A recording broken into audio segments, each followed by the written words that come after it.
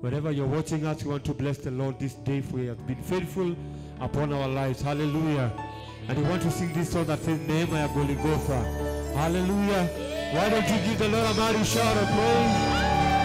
Hallelujah. Hallelujah.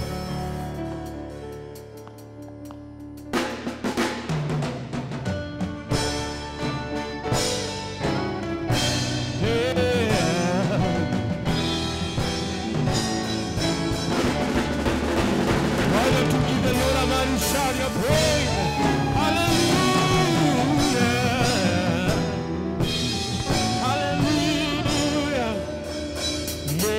Nehemiah Golgotha ni kama bahari kubwa, neema tele na ya milele, neema ya kuto, neema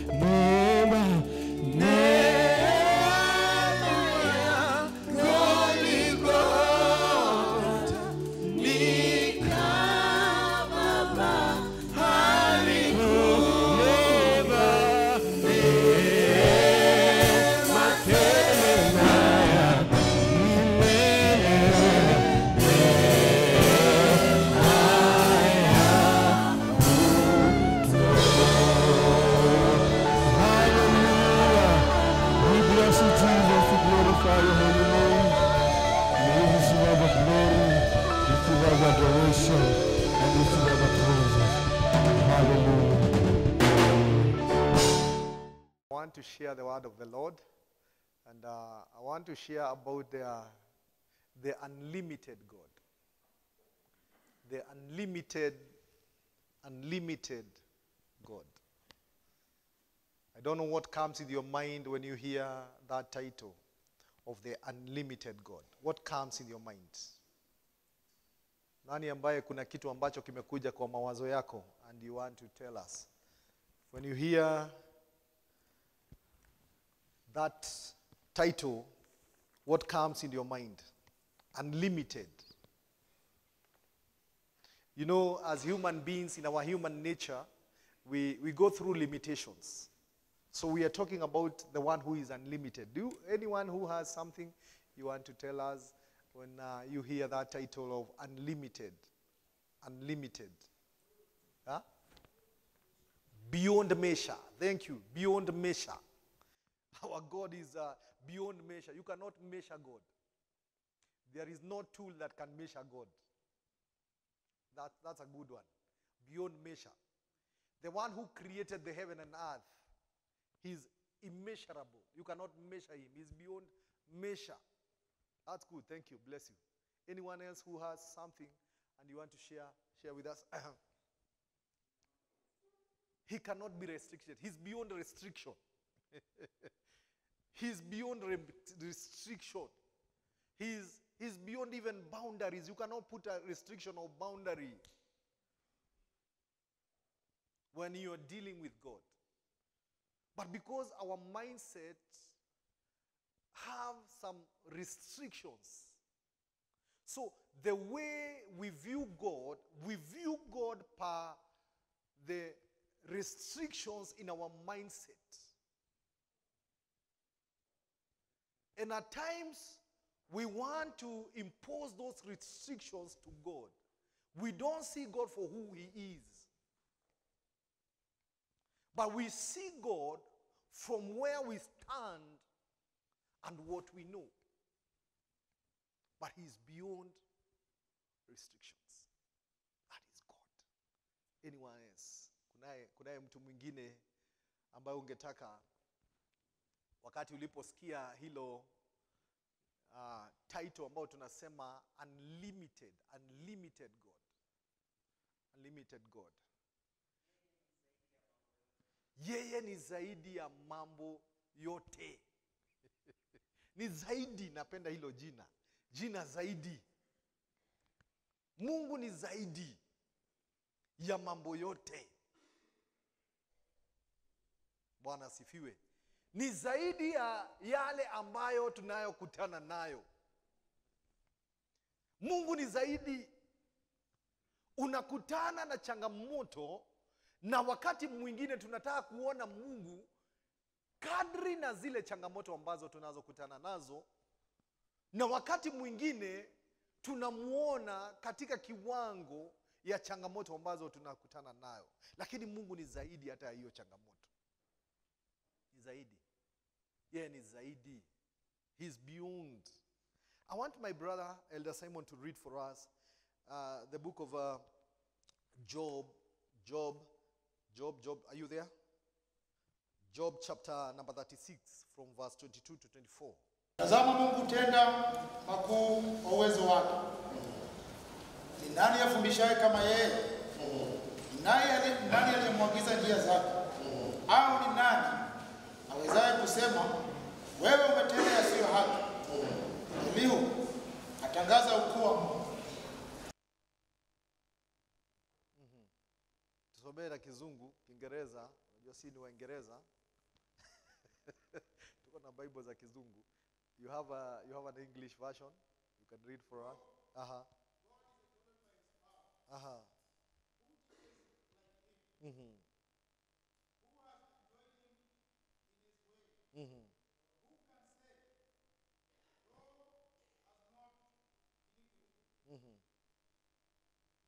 That is Job 36, 22 to 24.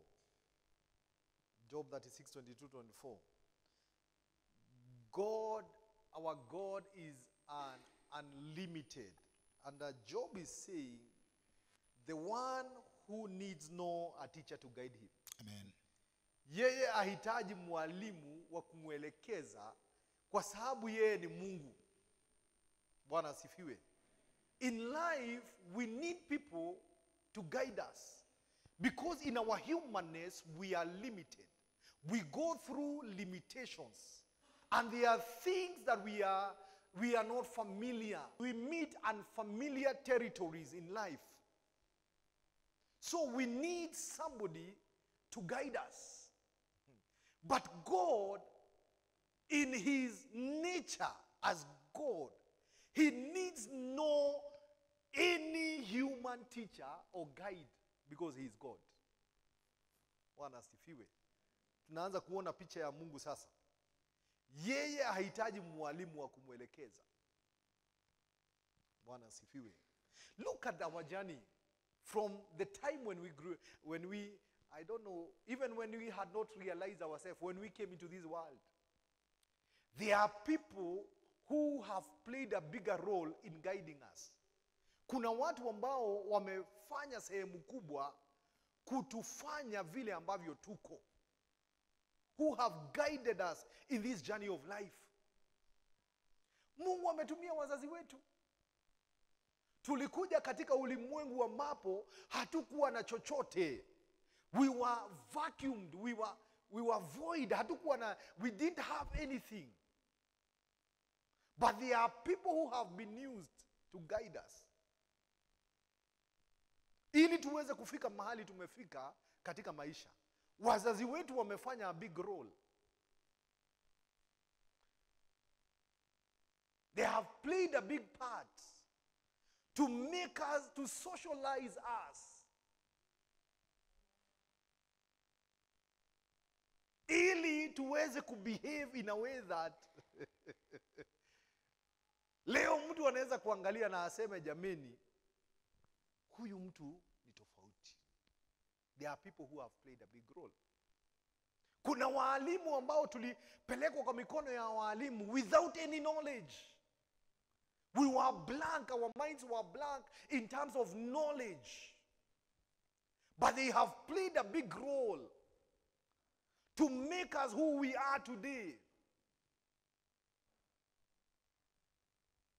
But God, in his nature, him being God, he needs no human guide. Ya hahitaji mwalimu wa kumwelekeza kwa sababu yeye ni Mungu. Bwana asifiwe. And that's why in the book of Isaiah, chapter number 55, verse number 9, Isaiah, you there? Isaiah 55:9.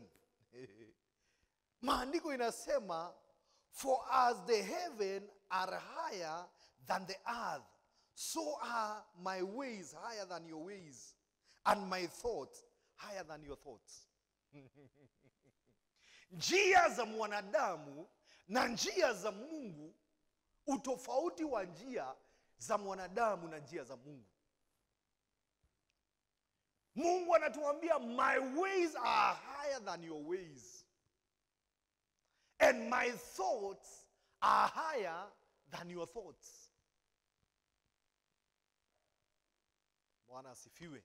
Sijui kama sasa tunaanza kuona picha ya Mungu. Utofauti na vile ambavyo tulikuwa tunamuona hapo awali. Kwa sababu tulikuwa tunamuona kulingana na yale ambayo tunayopitia. Tunaposoma sayansi inatuambia we perceive things per our experiences. We perceive things per our experiences, and also we judge people per the experiences that we are going through. Utakutana na mtu hata kabla hanene, already umemjudge, maybe kulingana na ile prior information uko nayo ama yale mambo ambayo unayopitia. So we have naturally, we have some biases within us.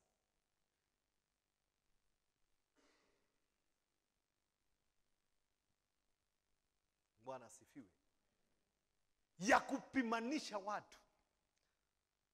Na kuna watu ambao ni wazuri, hata kama ongei, atakuja akuangalie, akupimanishe, akupime. Bwana asifiwe. Akupime. Because we are shaped by our experiences in life. But God is not shaped by the experiences that we go through, because He's beyond time. He's beyond the experiences.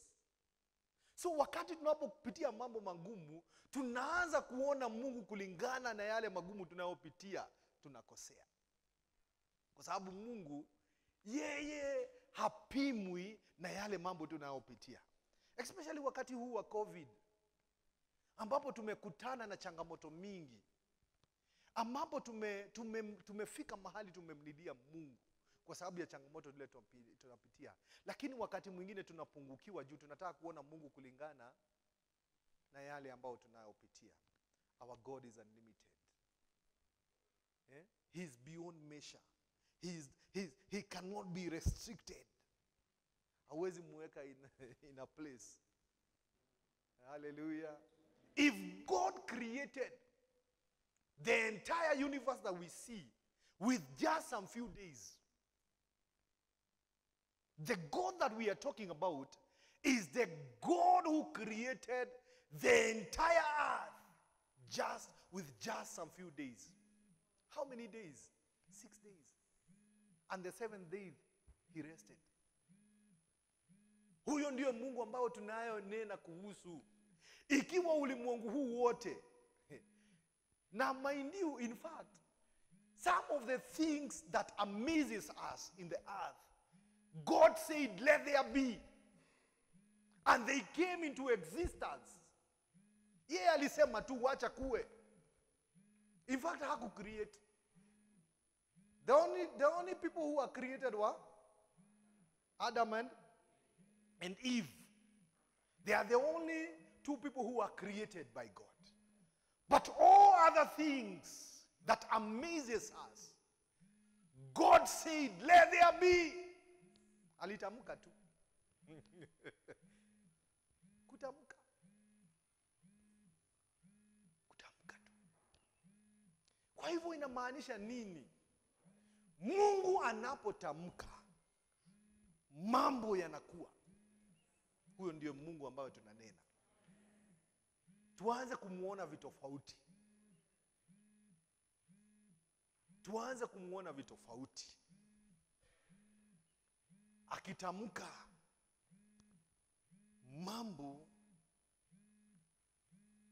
mambo yanatendeka. Akitamka, mambo yanakuwa. Limiting God because of our human understanding. We limit God by our human understanding.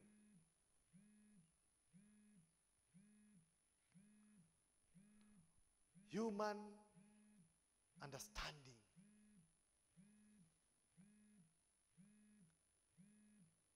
Look at Numbers, chapter number 11. Verse number 18 to 23. Nani ambaye yuko hapa tusomee? Numbers 11, 18 to 23. I want us to look at the conversation of God, Moses and the Israelites. We are talking about limiting God because per our human understanding, because of our human understanding. Numbers 11. Numbers 11, 18 to 23. And verses 18 to 23 says, Now tell the people, purify yourselves, for tomorrow you'll have meat to eat. The Lord has heard you whining and saying that you wished had some meat and that you were better off in Egypt. Now the Lord will give you meat and you'll have to eat it. You'll have to eat it, not just for 1 or 2 days, or 5 or 10, or even 20 days, but for a whole month. Tusimamie hapo. Look at that conversation. The children of Israel have been complaining. wana complain hatuna nini? Hatuna nyama. Kule Misri angalau tulikuwa tunafanya nini? Tunakula nyama. Kumbe nyama ni ya muhimu.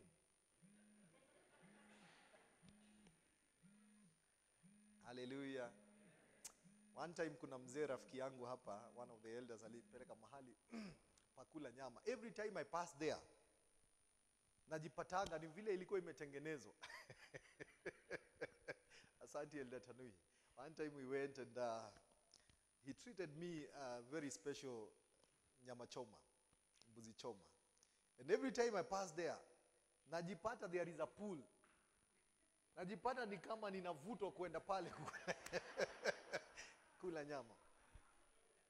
Kumbe nyama ni ya muhimu. Bwana asifiwe. So they have been complaining for what?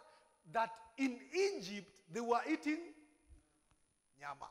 Walikuwa wanakula nyama. Yeah? So Mungu amesikia the complaint. Look at the conversation. God has heard their complaint. Na Mungu anakuja anawaambia, hamtakula tu nyama kwa siku moja, mbali mtakula kwa mwezi mmoja. Mtakula hadi mziangalie. For a whole month. I want us to take this conversation to the next level. Verse number 21. Let's see what Moses says. Verse number 21. Verse 21. Moses said to the Lord, here I'm leading 600,000 people. And you say that you will give them enough meat for a month. Could enough cattle and sheep be killed to satisfy them? Are all the fish in the sea enough for them? Is there a limit? And God asked him. Tuache hiyo. Tufike hapo kwanza. Musa, in his human understanding, look at the conversation. He's reasoning with God. Na anamuuliza Mungu, hata wale kondoo wote na wanyama ambao tuko nao wakachinjwa, I have an army of 600,000. Hata hawa wanyama wote wakichinjwa wanaweza toshea watu kama hawa 600,000. Anaendelea na muambia, hata wale samaki wote, even if you had gathered all the fish in the sea, tuache sasa na wanyama, hata samaki kule baharini wote washikwe, wanaweza lisha hawa watu ambao ni elfu ngapi? 600,000. But in the New Testament we know it is possible. You and me know it's possible. If Christ fed 5,000 men with how many loaves of bread? 5 loaves of bread and 2 fishes. Bwana asifiwe. So wewe na mimi tunajua, but because of our human understanding, human nature, we tend to limit God. We tend to see God in our humanness. So Musa ana reason na Mungu, anamwambia Mungu, hata haiwezekani. Hata samaki wakaletwa wote baharini, hawezi lisha watu 600,000. Sasa tusikie Mungu anamwambia aje Musa. Is there a limit to my power? The Lord answered, you will soon see whether what I have said will happen or not. Amen. Anasema mkono wangu si mfupi. My arm is not what? It is not short. Na akamwambia, utaona kama ni kweli ama si kweli. We serve a God whose arm is not short. That is the image of God that I want us to go with. A God who is able to reach everywhere. A God who is omnipresent. He is everywhere. He is not limited limited to space. He is not limited to distance. He is omnipotent, omniscient, omnipresent. That's the God that we serve. That's the image of God that I want us to go with as we are dealing with God. We have to break the lenses of our human understanding, our human nature, when we are dealing with God. Because He is God. Yeye ni Mungu. Mungu ambaye tumeambiwa hana restrictions. Hauwezi mwekea restrictions. So Musa anajaribu kumwekea Mungu restrictions. Hamwambia hata samaki wote baharini wakachukuliwa. Hawawezi. Hata wanyama wote hawawezi. And that's what we do in our humanness. Hakuna jambo ambalo Mungu hawezi. He is unlimited God. Yeye ni Mungu ambaye yuko unlimited. He is unlimited God. Bwana sifiwe. That's a God that we serve. When you are dealing with young children, wanapokuwa, wakati mwingi at the age of 5 and the age of 4, hawa watoto, they are still in that process of growth. They are still in that process of growth. Now hawa watoto, at that age, they will perceive things by their maturity and growth. The level of their maturity na growth. So most of the time, unataka waone hivi kama mzazi, lakini hawaoni hivyo. Even when we are dealing with teenagers. And at times we are so harsh on them. Because they don't see the way you see. Bwana sifiwe. But have you ever asked yourself, when I was there at that age, how was I seeing?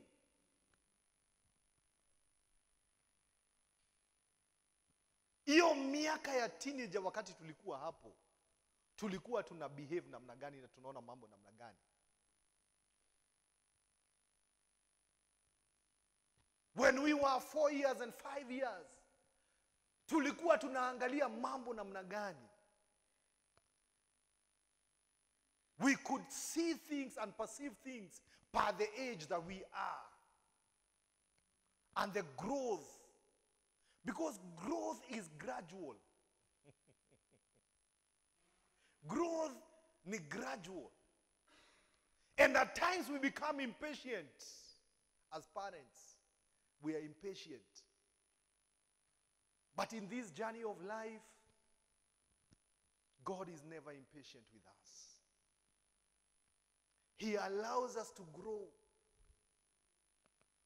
So, in our Christian walk, we are growing day by day. And God is never, there is no any moment that God will be impatient with us. Wazazi tunakuwa impatient na watoto wetu. But we have a God who is impatient with us. So we are growing even in the way we perceive things. In this journey of faith, we are growing. It is a process. It is not a one-time thing. Pop.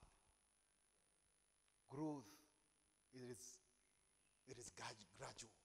So, I want us to see God as a God who is patient, as a God who is full of grace. The second thing that I want us to learn today is that what God says, He means what He says. Mungu anamaanisha ile ambayo anasema. He means what He says. Hallelujah. Bwana sifiwe. God means what He says. Let us look at the Bible in the book of Genesis. Genesis chapter number 13, verse number 14 to 17. Nani atatusomea hapo? The Lord is speaking to Abraham. Na anamwambia Abraham that your descendants are going to be great. Look at the conversation of Abraham and God. at the conversation of Abraham and God. Genesis chapter number 13, verse number 14 to 17.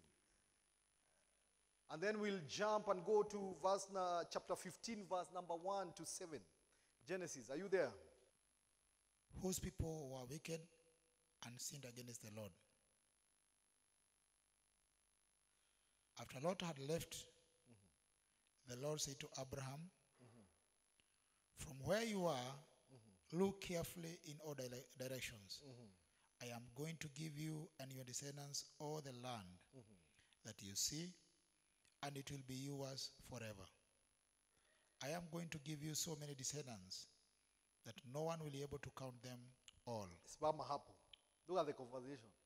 Mungu anamwambia Abraham, what God says, he means it. Anamwambia Abraham, look, I am going to bless you.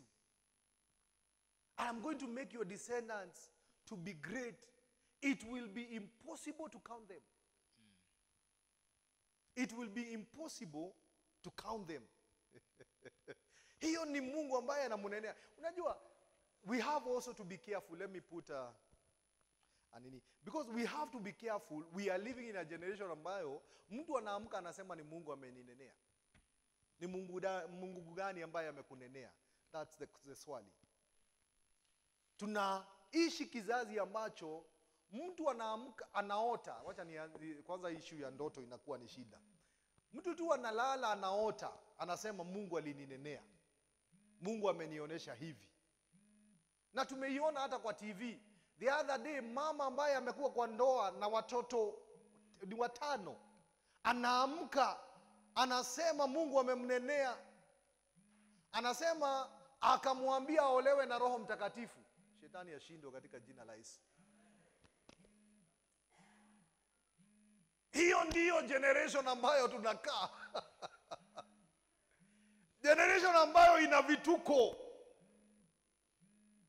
We have to be sure. So Abraham is sure that it is God who is speaking to him. And let me tell you, kama ni Mungu amekunenea, Mungu ataconfirm. There is always a confirmation. There will be a confirmation. Mungu haneni mara moja na anapotea, anahepa. He will come back to reaffirm what he has said.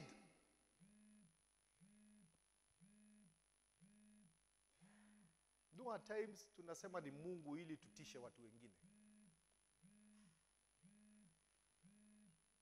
But look at this conversation of Abraham and God. You will see how God is communicating with Abraham. Coming to Abraham and telling Abraham that your descendants are going to be great and many. It will be impossible to count them. And look at Exodus. Exodus chapter number 1, verse 1 to 5. The Lord had promised Abraham in Genesis. Alikuwa amemwahidi Genesis. But look, in Exodus chapter number 1, verse 1 to 5,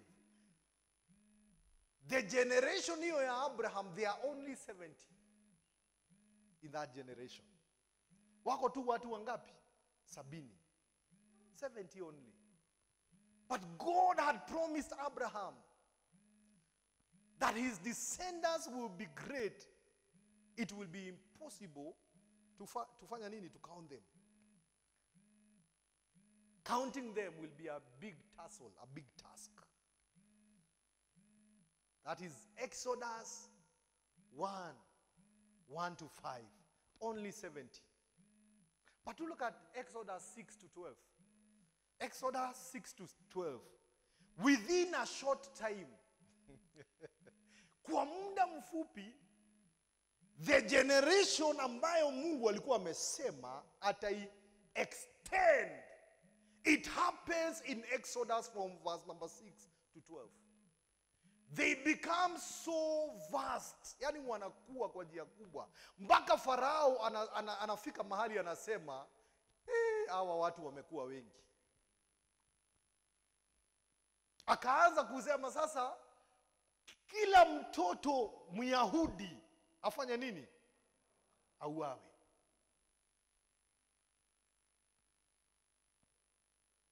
God means what he says. When his time comes, he means what it says. Hallelujah. It doesn't matter how long it has taken. It doesn't matter how many people have said it is impossible. God means what he says. Within a short time. Hallelujah. The generation ambayo Mungu alikuwa anasema watakuwa wengi hata wataweza kuhesabika. It happens in Exodus 1 from verse 6 to 12. Mungu anaanza sasa kuongezea. Wanaanza kuongezeka kwa njia ambayo inaonekana. Kwa sababu Mungu kila wakati waga anamaanisha yale anayosema. Mwambie jirani yako, Mungu anamaanisha yale anasema. Bwana asifiwe. Even in our lives, never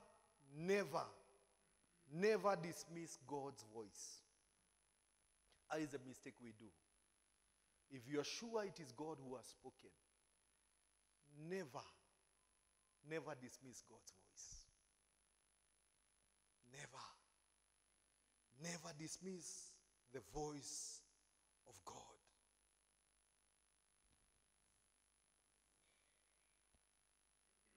He is the same yesterday, today, and forevermore. Never dismiss his voice. Sarah ilifika mahali akataka kudismiss sauti ya Mungu. Kwa sababu miaka imeenda sana.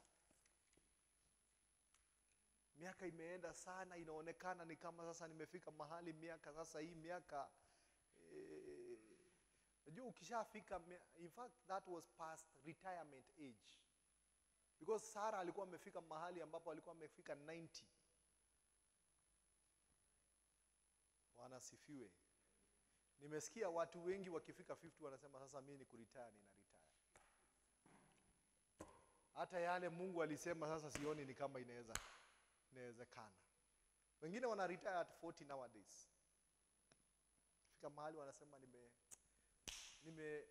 sioni ni kama inawezekana.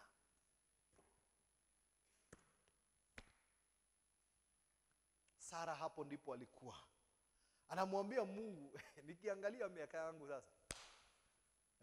Bishop Gadi. Nikiangalia miaka ni hesabu. Haleluya. Sioni ni kama inawezekana. Hii ni ndoto. Sioni kama inawezekana. Ana dismiss. It is impossible. In fact, one time when God visited her, she laughed. Alicheka.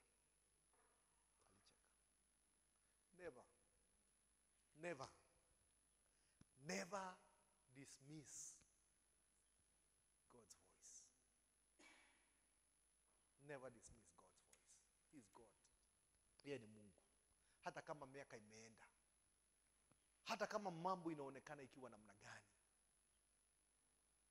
Yeye ni Mungu. Yeye ni Mungu. Hata kama mambo imeenda chini namna gani. Hata kama mfuko imefika mahali haina chochote. Nakumbuka mama katika kitabu cha Wafalme First Kings or Second Kings chapter number 4. Mama ambaye amepoteza mume wake. Na sasa amekuja kuchotwa. Amefika mahali mambo yamemweka chini, anakuja kuchotwa. Anaenda mtumishi wa Mungu, anaenda kwa mtumishi wa Mungu anamuuliza, ni nini ambacho uko nacho kwako?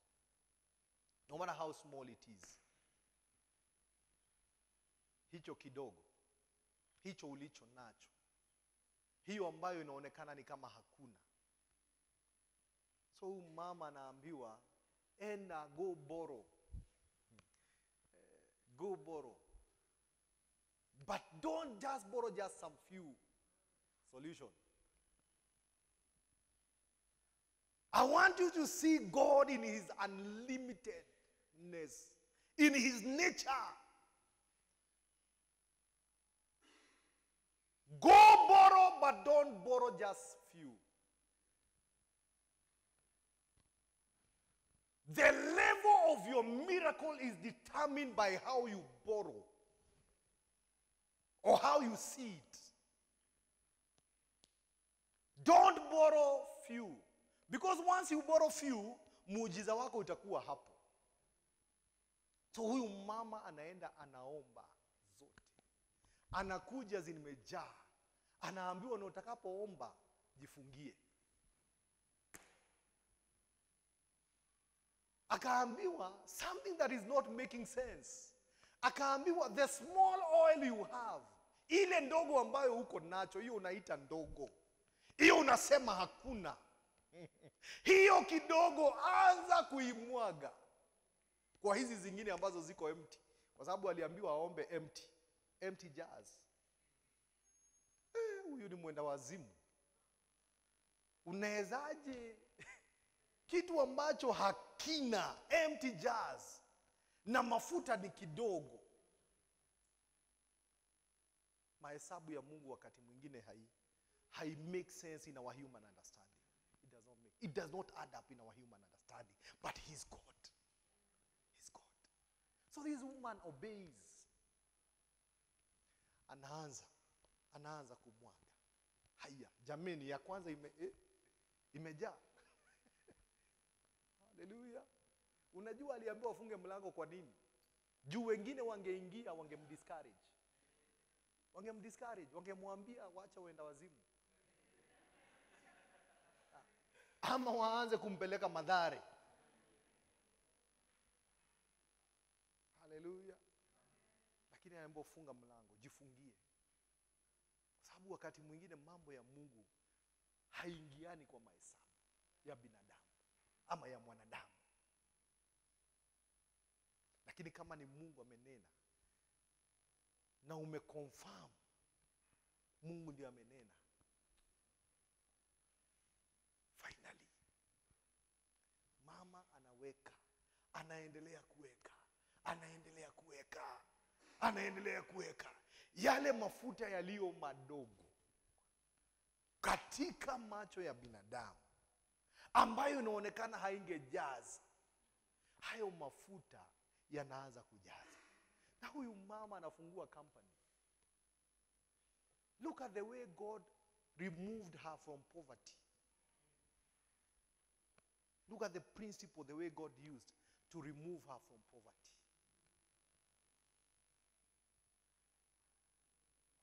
Sisi tuko na formulas na steps towards moving from poverty to riches. 6 steps, 8 steps, 10 steps. Mungu anamwambia, kwani nimeweka mask yangu wapi? Nimemaliza.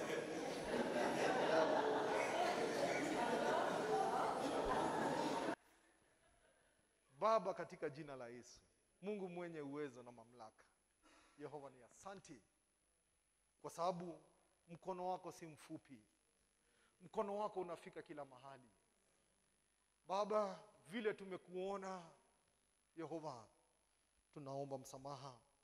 Wakati mwingi tumepungukiwa na imani. Wakati mwingi tumesikia sauti zingine, tukakosa kukutumaini, tukakosa kukuamini. Yehova, kama ulibadilisha maisha huyu mama kwa njia ambayo kwa ubinadamu tunaweza ona ni kama upuzi, tunaweza ona ni kama haiwezekani, lakini maisha yake ikabadilika kwa sababu wewe ni Mungu, Mungu usiyeshindwa, Mungu mwenye uwezo, Mungu mwenye mamlaka, uliyeumba mbingu na nchi kwa siku chache, uliyesema mambo yawe na yakawa. Baba, uliyeguza wagonjwa Yehova na wakapona. Baba, uliyeleta matumaini kwa wasio na matumaini. Baba, ni asante. Watu wako Bwana, Baba, tunapotoka mahala hapa, wacha imani yetu ikajengeka. Wacha tukakuona vitofauti. Wacha tukajua wewe ndiye muweza yote. Wacha tukajua tumaini letu liko kwako. Wacha tukajua miujiza yetu Baba iko kwako. Wacha tukajua wewe ndiye uko na nguvu na uwezo na mamlaka ya kubadilisha mambo. Badilisha mambo katika maisha ya watu wako Bwana. Walioshishika moyo ukawainua. Walio wagonjwa ukawaponya. Wasio na matumaini ukawapa matumaini. Wasio na kazi ukawafungulia madirisha na milango ya mbinguni. Wanaofanya biashara wakakuona Yehova. Nena mbele zetu, tengeneza njia pasipokuwa na njia.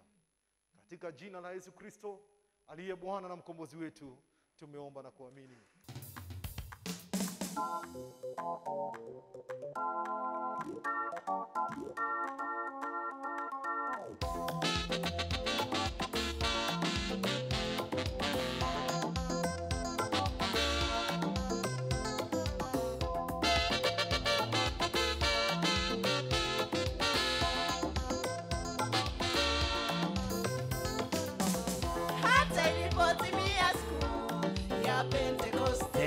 Walikuwemo wote gorofani wakingojea ahadi ya Mungu Baba, wakingojea ahadi ya Mungu Baba.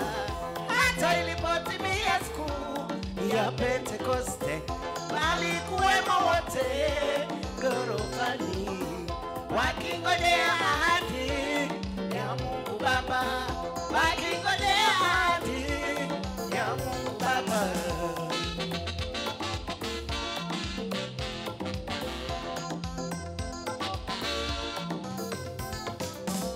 Hata ilipotimia siku ya Pentekoste, walikuwemo wote gorofani wakingojea ahadi ya Mungu Baba, wakingojea ahadi ya Mungu Baba.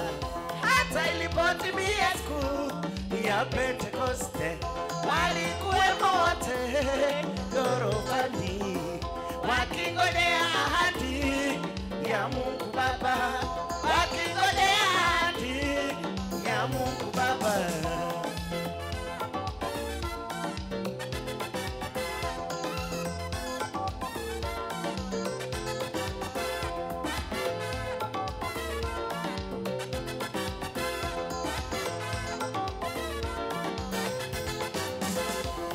Kama uvumi wa upepo uendao kasi,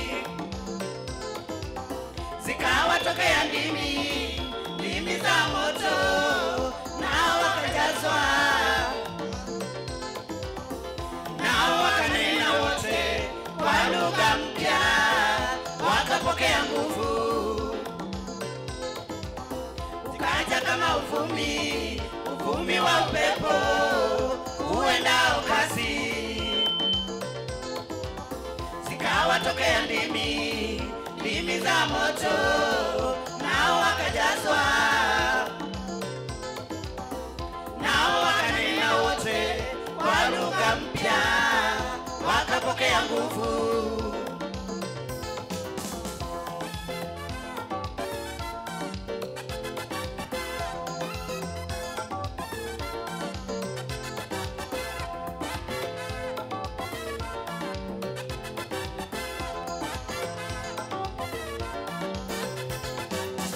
Wakasimama kwa ushujaa kuhubiri Injili, wakasimama kwa ushujaa kuwahubiria watu, wakasimama kwa ushujaa kutangaza wokovu, wakasimama kwa ushujaa bila hofu yoyote, wakasimama kwa ushujaa kuhubiri Injili, wakasimama kwa ushujaa kuwahubiria watu, wakasimama kwa ushujaa kutangaza wokovu, wakasimama kwa ushujaa bila hofu yoyote.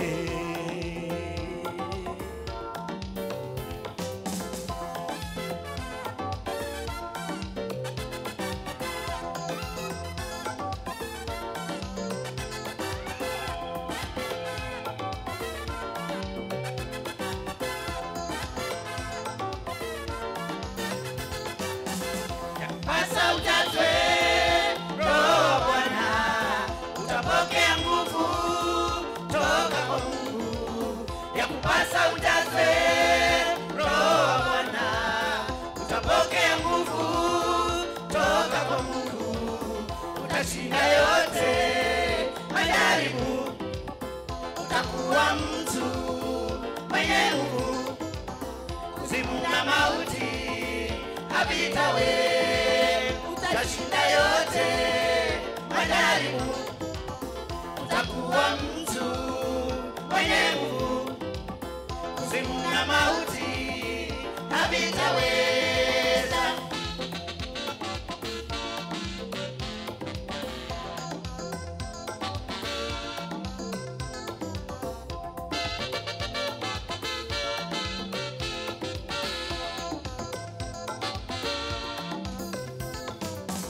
Yakupasa ujazwe Roho Bwana, utapokea nguvu toka kwa Mungu. Yakupasa ujazwe Roho Bwana, utapokea nguvu toka kwa Mungu. Utashinda yote majaribu, utakuwa mtu mwenye nguvu. Kuzimu na mauti havitawe, utashinda yote majaribu, utakuwa mtu mwenye nguvu. Kuzimu na mauti havitaweza, havitaweza kuzimu na mauti. Hallelujah.